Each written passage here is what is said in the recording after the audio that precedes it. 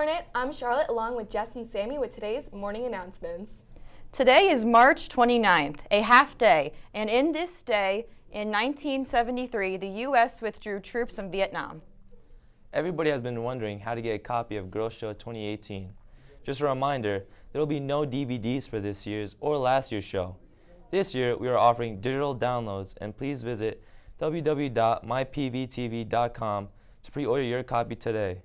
Tomorrow is the last day to order at discounted prices. In other news, the Teen Center is still collecting water for the Autism Walk. Please bring all donated cases to the Teen Center between now and April 14. Also, today is the last day to buy a PV Supports Autism Awareness t-shirt for the walk on April 15th. Shirts can be purchased in the cafeteria during lunch periods or in the Student Activities Office. See Ms. Pellegrini. Shirts are also $10. There is still time to register for the walk for $5 as well.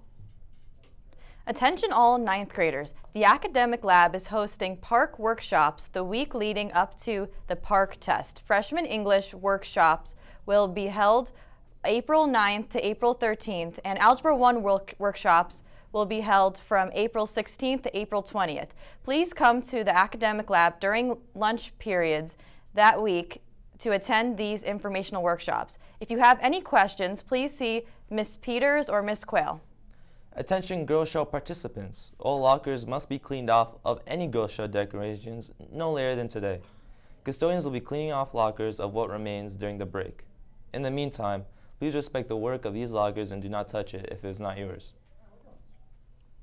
Have you signed up for the Read for More reading contest? If not, please see Miss Weiss in the library or Miss Conwell or Miss Radice in room 248A.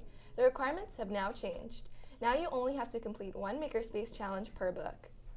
Our spring blood drive will take place on April 12th. Students who will be 16 by that date may get a permission slip and sign up for a slot during lunch periods today or tomorrow in the main office or in room 222 after school.